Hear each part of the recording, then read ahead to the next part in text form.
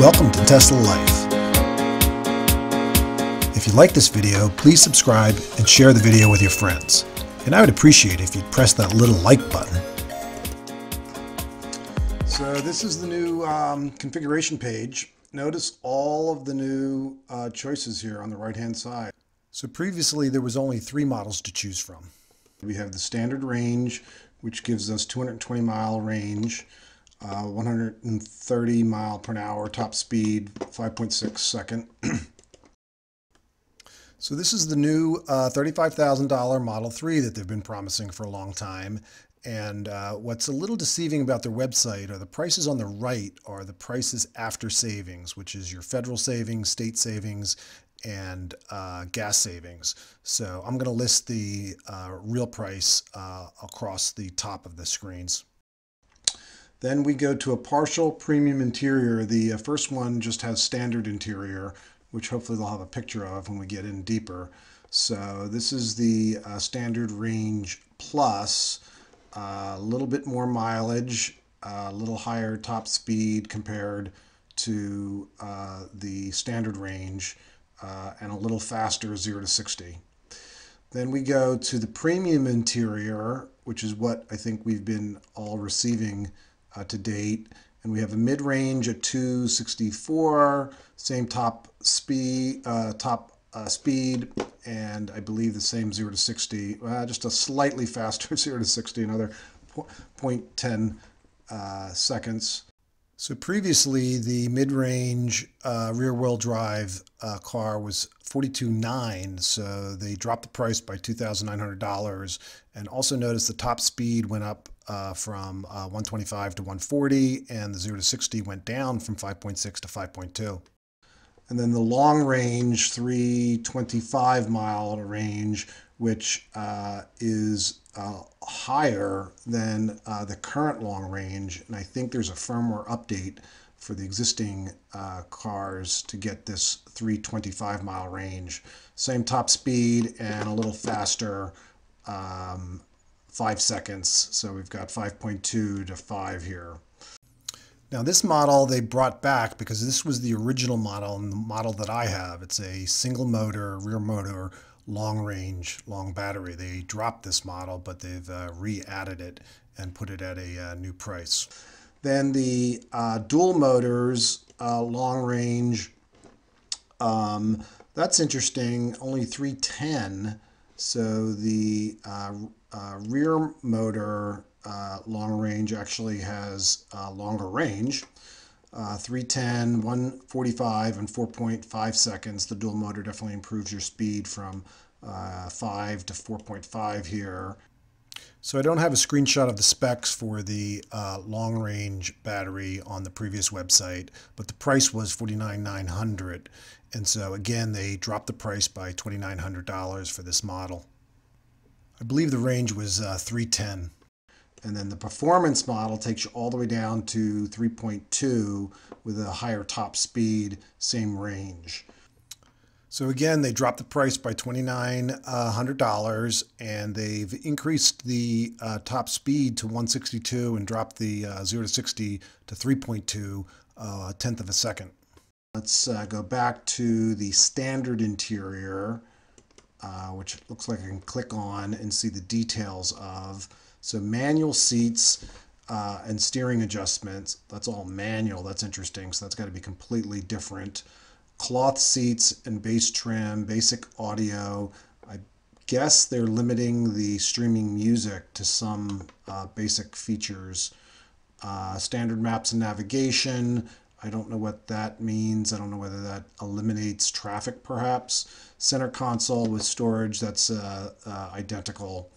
The partial premium interior has the 12-way power adjusted seats, which I have, and all the previous Model 3s had.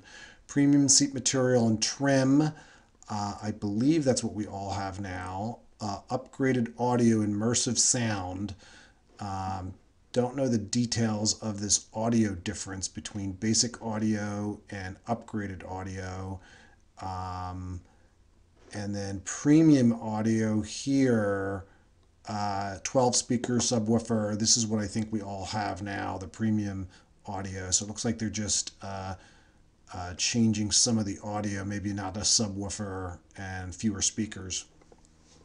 Standard maps and navigation. What is different here with the maps and navigation? Satellite view maps with live traffic visualization and navigation. So it looks like you lose the satellite view and the traffic in the partial premium and standard maps. LED fog lights, we have that now. Center console with storage, that they all have. So the premium gets you the same seats, the premium audio with subwoofer and 12 speakers, the satellite and traffic on the maps, in-car internet streaming music and media. This must be the major difference, that they're dropping the streaming from the partial and the interior, or the standard. Location aware automatic garage door opener. That's actually a very nice feature. I love that feature. Use it all. And then I guess they disable the internet browser from these other options too. And things like that, and things like this and this could actually be added later. So you probably could update that. And also the streaming could be added later, and the map. So I wonder if there's going to be an upgrade path on those. That's pretty interesting. So let's go next here. And I think this is probably similar. We'll look at my old video, but you get black and the Aero Wheels for the base price. Then they have a silver metallic for an extra $1,500, blue for $1,500, white for $2,000, and red for $2,500. I got the red. I don't think I paid $2,500 extra for red at the time. And then the Aero Wheels add another $1,500. So let's keep it in the base model, just so everybody sees what they get. And then we have the selected interior, which is standard. So it's sort of showing you what the interior looks like. You can see the cloth seats here, and maybe cloth in here. The grill here looks slightly different, but it doesn't look too bad, actually. Probably cloth here. Really doesn't look too bad. I mean, the console is the same, of course, in your rear mirror, and steering wheel controls on the steering wheel. Everything else seems to be right. Same storage, same things like that. So really not too bad. So this is the partial premium interior options. You get the wood grain here, which looks nice. And then you can also select white, which is really impressive looking. I didn't have that option available. I would have probably got it because I think it looks pretty sharp. The extra $1,000 for that. And we can compare this back to the standard range interior, which is cloth, no wood grain. And you can see the cloth here on the seats. And then if we jump back to the partial premium, let's see what the seats look like. Yeah, it's a leather type seat, premium seat material and trim. This looks very similar to my current Model 3. And when we go to the premium interior, we'll just pick this one. Let's see what the options are. Black and white. And looks like the interior is the same. It's just that you get some nice new features. You get some features that we all have now, which includes the satellite maps and traffic here, the premium audio, and in-car and internet browser. Really don't use that too much, so it's not too big a deal. This is very convenient. I just find it convenient. It opens the garage door. You don't have to press the button. So those are the big additions over the other two options. But the material and stuff looks the same for the top two. Okay, Autopilot. Now this is interesting because it looks like they've separated here features that we all have in enhanced autopilot, and they're classifying them or separating them. So the autopilot looks like it's just the old autopilot, which would stay in your lane on highways.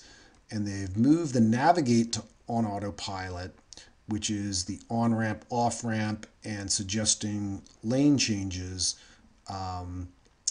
to full self-driving capable features that are listed under here, I believe. So that's really interesting that they've separated those. Auto park also, it looks like it's separated, and summon, which pretty interestingly here, they've extended summon that your parked car will come find you anywhere in a parking lot. Really, that's pretty cool. Coming later this year is recognizing and responding to traffic lights and stop signs.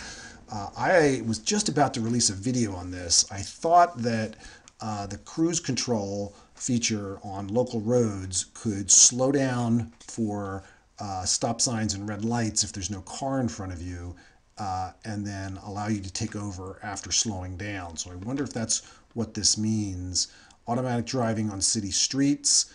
It sort of does do autopilot now on city streets, maybe just improved autopilot capabilities on city streets. Not sure what they mean by this right here.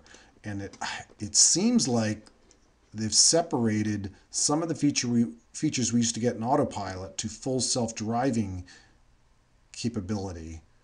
The way this is outlined, and they've changed it from full self-driving to full self-driving capability.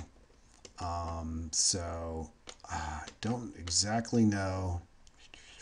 Active driver supervision, that's just a warning about that.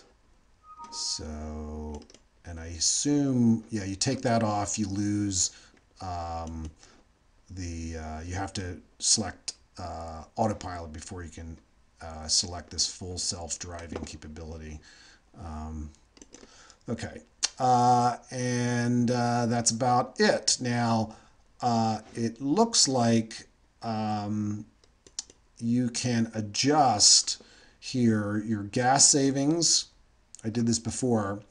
So if you think you drive more than 10,000, let's say 15,000 miles per year, you can plug in your average price per gallon and really increase your savings.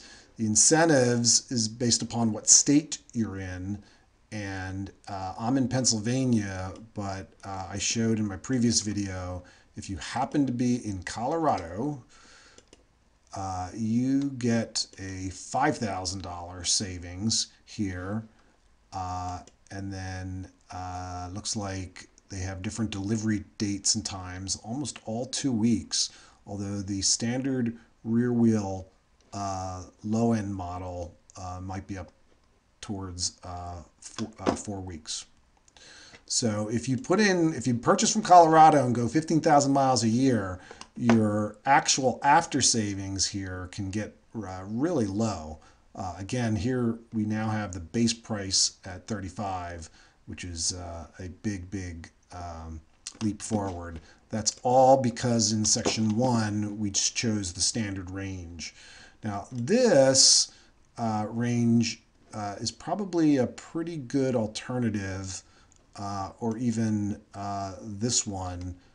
My original Model S had 220 miles range. I had the Model S 60, and it was more than fine for my commute. My commute's 60 miles, 30 miles each way, and I could go down the shore, which was 100 miles down the shore. I'd charge it there.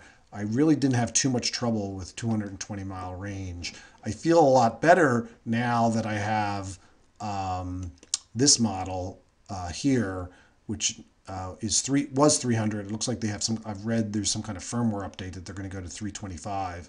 So let me stop here and compare to. Well, I think I'll compare throughout the things. So thanks everyone. Thought I'd show you the new pricing. Bye bye. Thanks for watching. If you like this video, all I ask is that you please subscribe on the top left and share this video with your friends. If you want to see some of my other Tesla Model 3 videos, they're here in the center. I just created a new channel, Pickleball Life. It's a great game, so check it out, and you can subscribe on the bottom left. My Twitter, Facebook, and Instagram accounts are listed on the bottom right. Thanks everyone. Bye-bye.